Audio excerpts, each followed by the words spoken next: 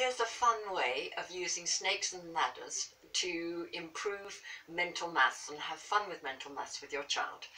If your child is young, just play the game with one of these dice each. If your child's older, you can play it with two.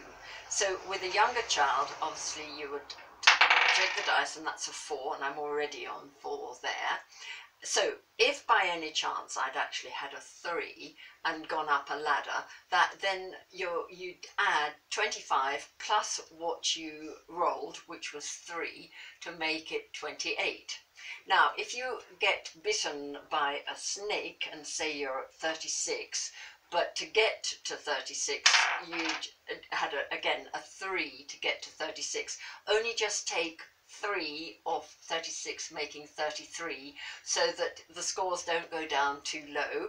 And then at the very end of the game, whoever wins and gets to 100 can then add the other person's score in their head on top of it, wherever they were.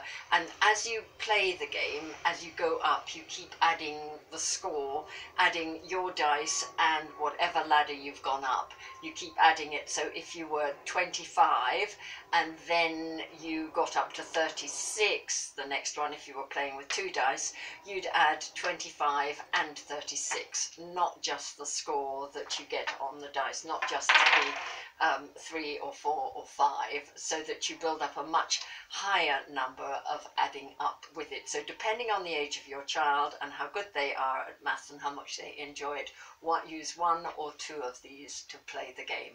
Have fun, enjoy yourselves.